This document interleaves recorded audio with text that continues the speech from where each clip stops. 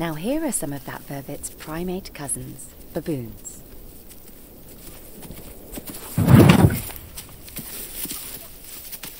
Well, that male was interested in the camera.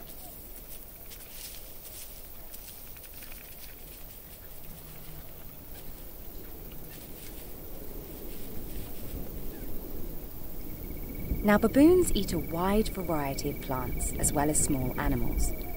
So will they be any more interested in our sweet corn? Let's see.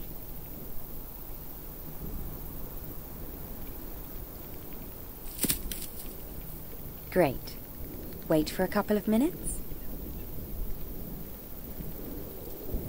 Here comes a baboon, followed by another.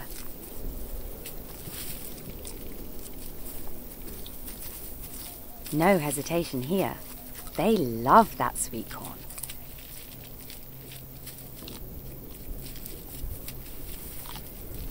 Now baboons, like vervet monkeys, are very social.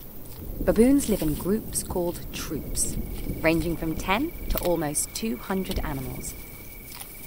These baboons are sisters. Sister baboons socialize and spend time close together.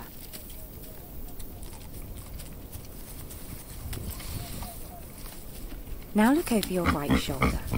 Here comes a young male. Will the females share their sweet corn with him?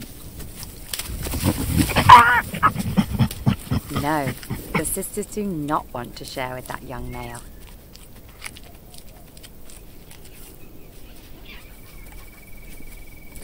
Now we can see that females and males seem to behave differently. Females, like these sisters, stay in one troop for their entire lives. But for males it's different. They leave their home troop once they become adults. And after that, they often leave their new troop and go to another new troop every few years. In baboon troops, there is a clear hierarchy. The status of males generally depends on their size, age, and how good they are at fighting. But the status of these females is largely inherited from their mothers, and it can grow further during their life in the troop.